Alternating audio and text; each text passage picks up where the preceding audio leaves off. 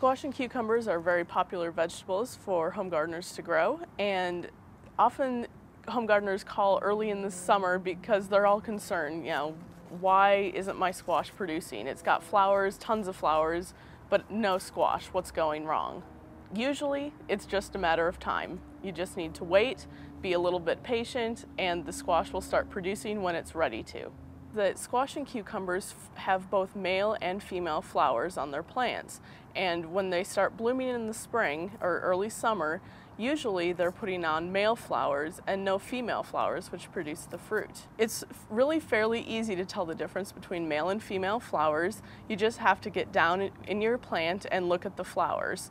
Female flowers have kind of swollen miniature fruit behind the flowers. They'll look like they've got a tiny little squash or a tiny little cucumber behind the flower. A male flower just has a straight stem. This is a male cucumber flower.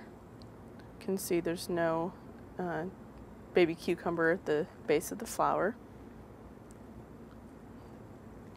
Here you can see a female flower with actually the cucumber behind it. It's already been pollinated, and most likely, so in about a week it'll be a cucumber ready to eat. If you're just seeing only male flowers, then your answer is still to just wait until you're starting to get some female flowers, and soon you'll have more cucumbers and squash than you know what to do with. For more information, visit your local extension office or visit our website.